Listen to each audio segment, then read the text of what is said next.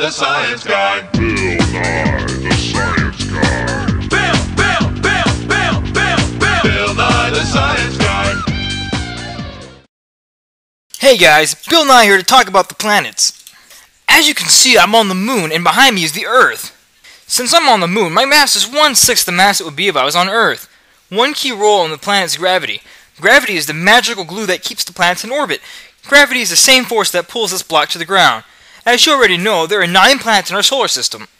Mercury, Venus, Earth, Mars, Jupiter, Saturn, Uranus, Neptune, and Pluto. This is the giant Lego sun of science. Now you can see this giant block represents the sun, this block over here represents Mercury. This model shows how far Mercury would be and how big it would be if the sun was this big. If you would, please consider the following. This is a giant poster of science. This shows all the planets and its length from the sun. Let's start with the first planet in our solar system, Mercury. Mercury has no moons or no atmosphere. It is about 46 million kilometers from the sun.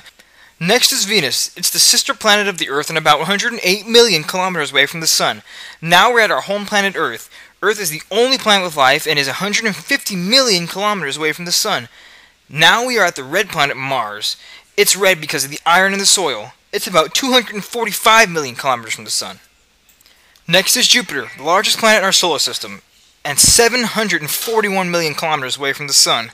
The next planet is Saturn. It has icy rings that are made of broken rocks and is about 1 million kilometers away from the sun. Uranus is sometimes considered the sister planet of Neptune. Scientists just discovered that Uranus has rings. It is 2 billion kilometers away from the sun. And last but not least is Neptune. Like Jupiter, Neptune also has a storm you can see, but it's not as intense as Jupiter's storm. And this is the part we're all waiting for. Poor Pluto. Pluto was named a dwarf planet in 2006 and is 5.9 million kilometers away from the sun. Well, thank you for joining me on considering the following. Well, that's our show. If you excuse me, I have some moon rocks to observe. See you next time.